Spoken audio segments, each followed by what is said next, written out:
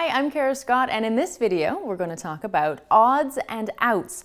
I'm going to show you how to calculate quickly and easily what the odds are for making your hands and why it's so important to know how to do this.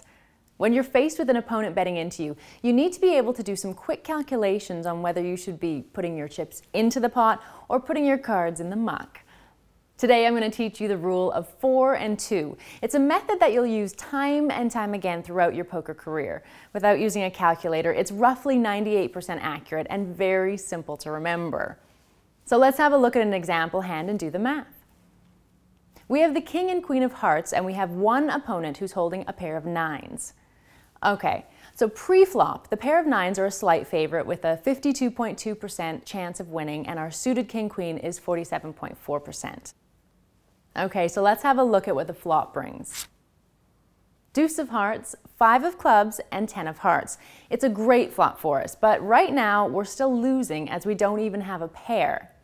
So after the flop, you can see that we have 4 cards to a flush, which means there must be 9 hearts left in the deck. Something else to remember is that it doesn't matter how many other players are at the table or what cards they're holding or what cards they've folded. The calculations always take place based on a 52 card deck minus the flop and your whole cards.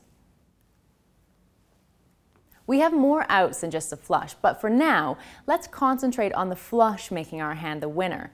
And to complete the flush, any one of the remaining 9 hearts will have to come on the turn or on the river. Therefore, we have 9 outs. Remember this definition of outs: the total number of cards that will improve your hand after all 5 cards of the board are dealt.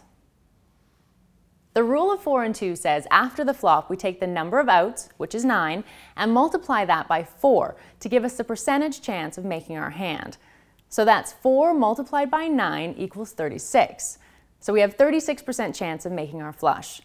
So that's good, right? Well, later on we'll talk about whether or not we should be investing chips into the pot. Right now, we want to know if we don't make our flush on the turn card, what's the likelihood of hitting it on the river? So let's deal the turn card and see what it brings. Jack of Spades. And the Jack doesn't make our flush. So now we have 4 cards on the board with just the river card to come. So our chances of making the flush are most certainly reduced. And the way we use the rule of 4 and 2 to recalculate our percentage chance to hit that flush after the turn card is to simply take the number of outs, but this time multiply by 2. So we still have 9 cards to hit our flush, and 9 multiplied by 2 is 18, which is an 18% chance of the heart coming on the river to give us our flush. Easy, huh? So let's recap. After the flop, we multiply our outs by 4, and after the turn, we multiply them by 2.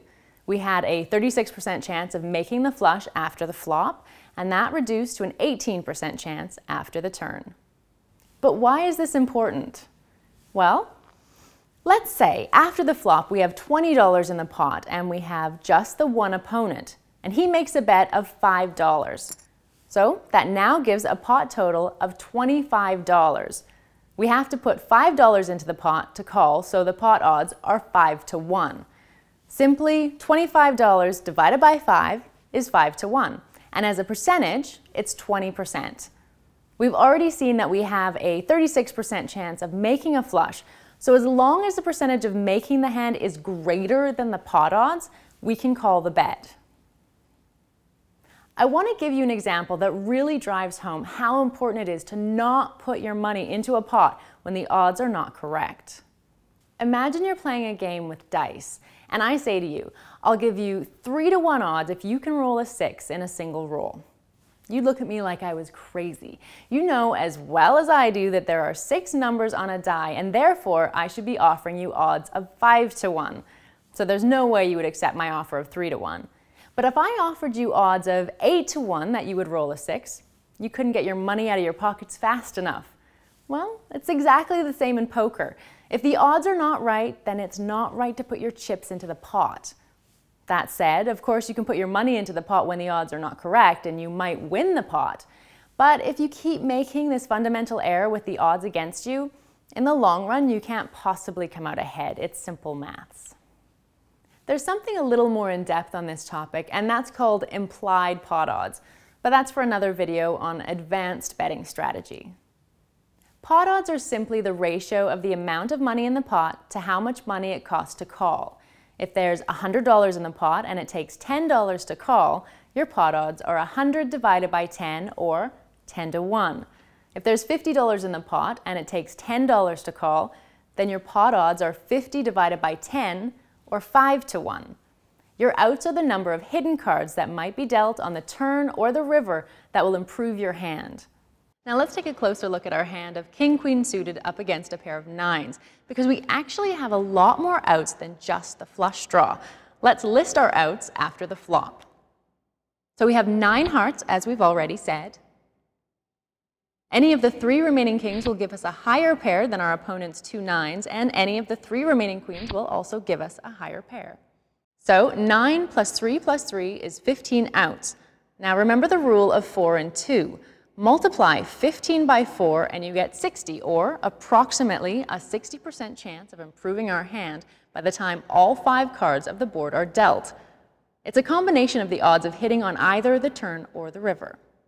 Of course, in gameplay, we would not know that our opponent was holding a pair of nines, but often we can take an educated guess from his previous actions pre-flop and his position in relation to the button and, of course, the way he played previous hands. One thing to bear in mind is that your outs won't always be clean, and by that I mean that some of your outs might also improve your opponent's hand, but for the sake of simplicity, we're going to ignore that for now. So let's move on to the turn card, which is the Jack of Spades. We didn't hit our flush, but the Jack gives us even more outs. So let's list them again and recalculate. 9 hearts to make the flush, 3 queens and 3 kings to hit the higher pair, the 9 of diamonds for a straight, and 3 aces for a straight. So that's now 19 outs. The 4 and 2 rule tells us that after the turn card, the multiplier is now 2. So that's now 19 times 2, which is 38. So we have approximately a 38% chance of making either of the 2 overpairs, or one of 2 straights, or making our flush on the river card. Let's deal the card and see what happens. 3 of clubs. Not really the card I was looking for. Let's deal the card and see what happens. 3 of hearts. Wouldn't it be great if we could do that in real life? The rule of 4 and 2 is so important and so easy. I want you to remember this checklist. Calculate your outs. Calculate the pot odds. If the outs percentage is equal to or higher than the pot odds percentage, then it's the right decision to call. It's that simple. Now go put it into practice, and thanks for watching.